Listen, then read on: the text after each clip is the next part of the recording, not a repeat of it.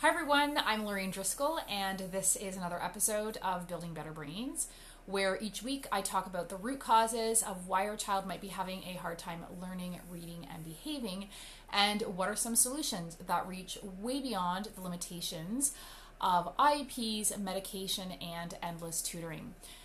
I've talked quite a bit about sensory motor development as well as brain organization and why there's so much overlap with diagnoses and so forth. And today I want to talk about something just that you can do right now, starting at home, what I consider the fastest way to optimize learning, brain development, behavior, and so forth after nutrition. And every single person I talk to who is in the field of educational therapy, occupational therapy, or anything of the sort has found the same thing, that exercise or movement has an incredible ability to change the brain. And this is not just based on anecdotal or professional opinion. This is based on quite a bit of research, decades of research, which I'm going to share some of that with you today. And so, we've heard quite a bit about the effects of nutrition or exercise on the body and how it can, strengthen or improve lung capacity and strengthen the heart muscles and so forth. But we have not been trained or, understood enough about the effects of exercise on and the effects of exercise on the brain and how it can change the brain or even improve brain development and cognition. And I've said many times that the difference between a STAR student and a struggling student is that a STAR student has more connections and in the right places, and a struggling student does not have as many. And that can be changed, right?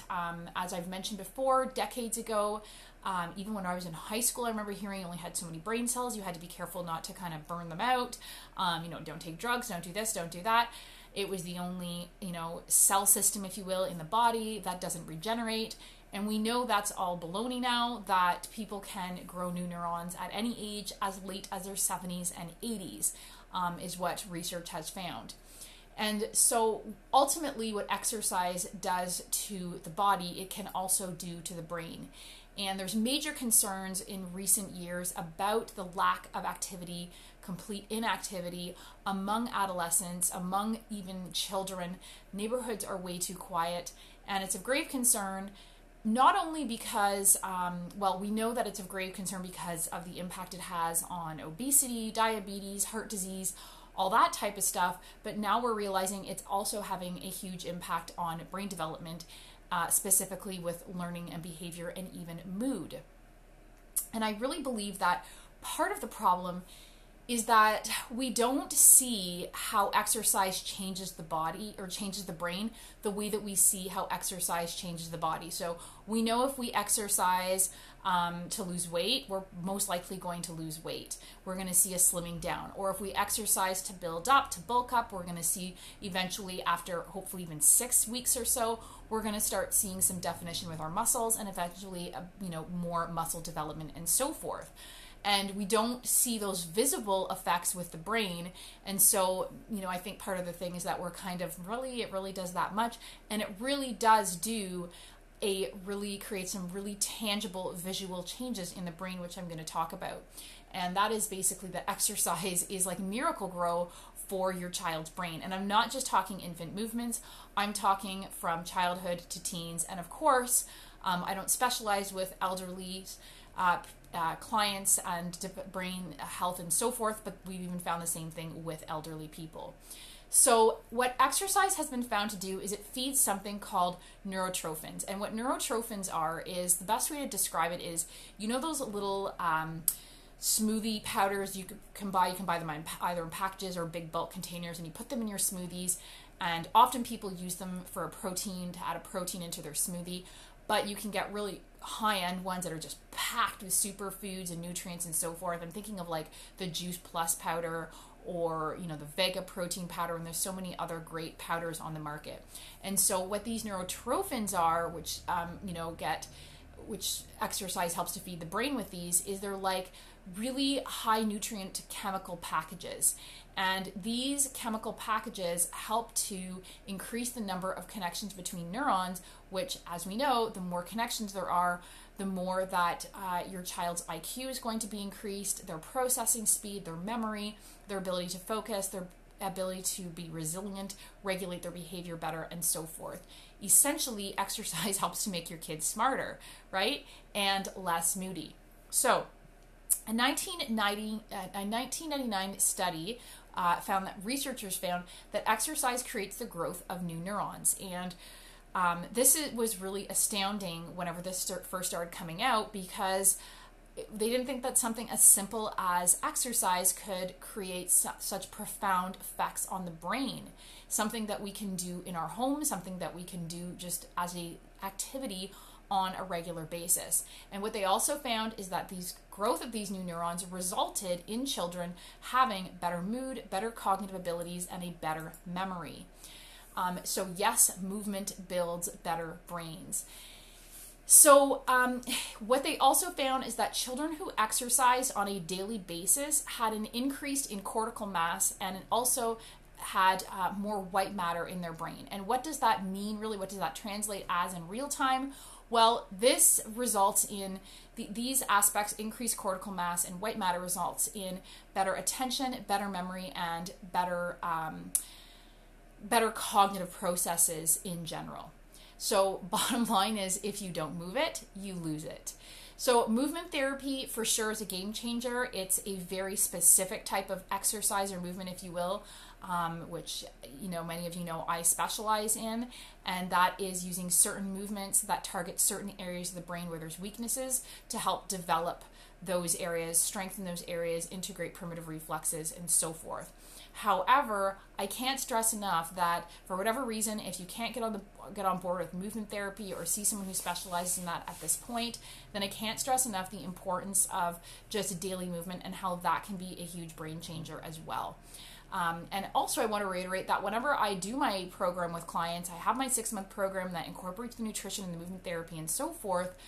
I often have to remind clients, now remember, you don't have to continue doing these specific exercises, but it's really good to continue with just exercise and regular movement the way you would continue with, you wouldn't just do a 6-month program to help your child's brain and apply those nutrition practices for 6 months and then think, we're done now, he or she is better, they've improved, and now we can go back to our old diet. So you want to not only continue improving and can make that diet change sustainable, you also want to continue regularly exercising, hopefully several times a week, to make sure that your child's brain development remains optimal and so forth. So the other aspect with exercise is that it builds muscles, right? We all know that. But what they found is that when we build muscle mass, this also coordinates with better brains or stronger brains and so forth.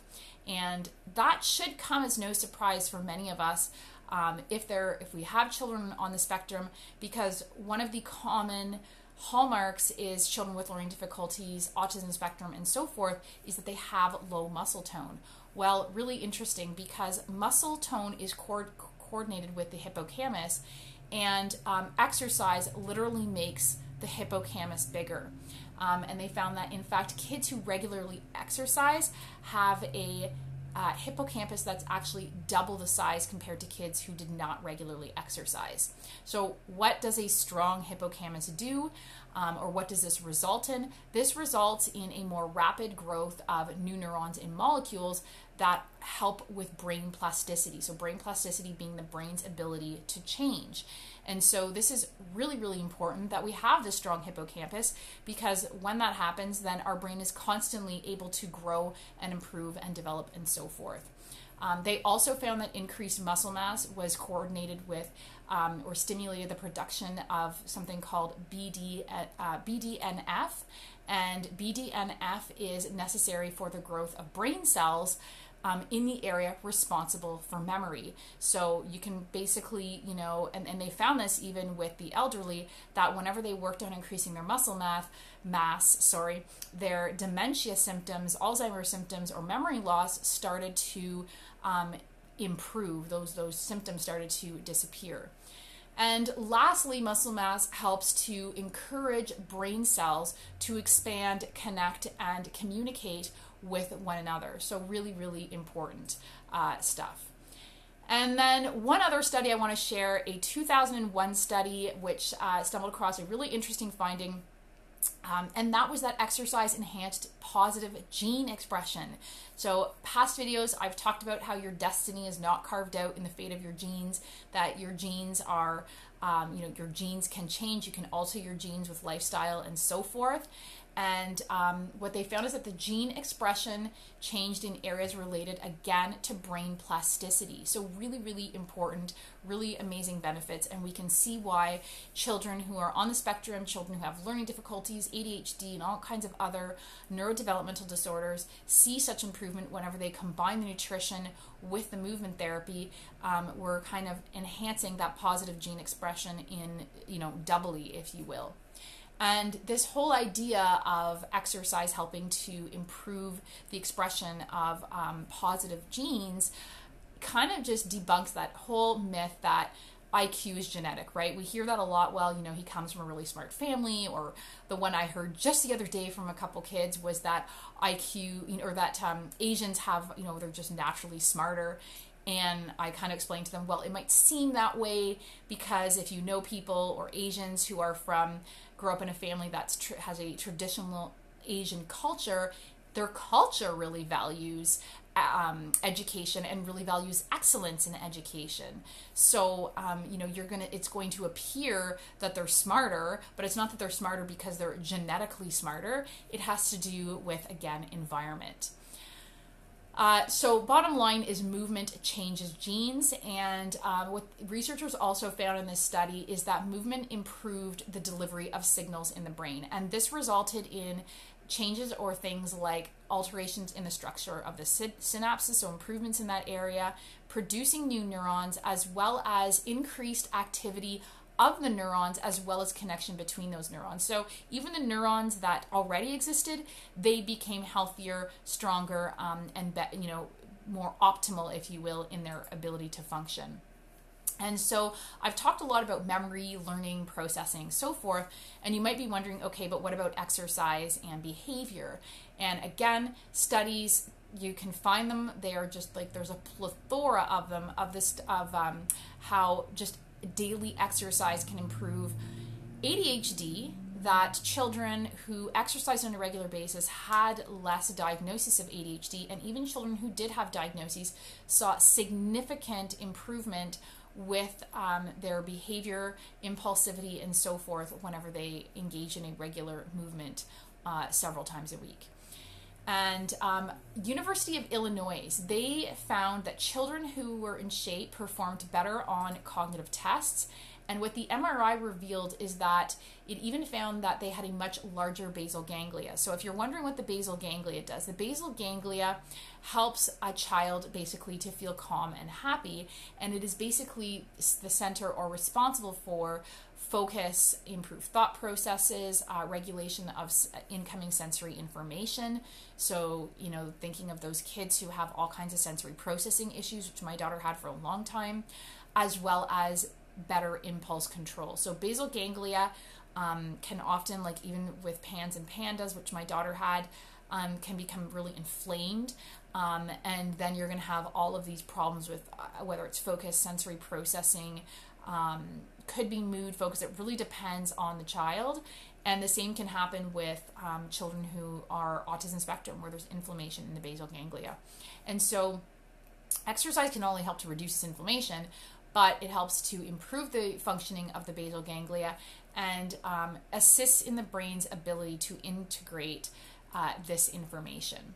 So exercise reaps huge benefits for all ages, whether it's an infant, a child, a teenager, an adult, or a senior.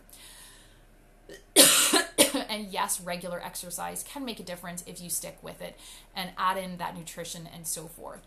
And that is precisely why movement therapy is so effective, because whenever it's targeted, and we're really targeting specific areas of the brain that are weak, and we're going to build those connections in the layers or the order that the brain should have developed, then we're going to it's going to result in even better results. So if you found this information helpful, please share. And if you want to learn more about my programs, Reading Rockstar Bootcamp and the Full Potential Clinic, which are 6-month programs that combine nutrition to optimize brain health and brain function, as well as combining it with targeted movement therapy that helps to better organize the brain and create stronger connections in the brain and so forth. And feel free to hop on my website, click the contact button, and schedule a free 20-minute consult with my online scheduler. So thanks for watching. Until next time.